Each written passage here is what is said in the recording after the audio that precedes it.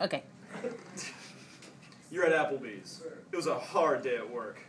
The waiter comes. He asks you what you'd like to eat. Of course, you order what this country is founded upon, steak. He asks you how you'd like it prepared. You think, I'm a man, but you chicken out and order medium. The restaurant goes silent as you feel an awkward pain down below. Now, are you a man? Are you sure? Need to check. A real man eats their steak raw. Super rare, we call it. Where do you get this? Well, here, of course, is simply Kyle Link. From our meat division comes man steak. How raw is our steak? We offer a still mooing guarantee to make sure we avoid any other Applebee's sex changes. How manly are you? Well, we offer a cookbook depending on your man level, we like to call it. From eating the cow raw, to strangling it with your bare hands, to cooking it with your body heat. All of our cows are 100% stolen from Farm Haven, injected with bull shark testosterone for that extra kick, and are leaving at least 5 children behind. What's wrong? A real man could do it. It's a fact.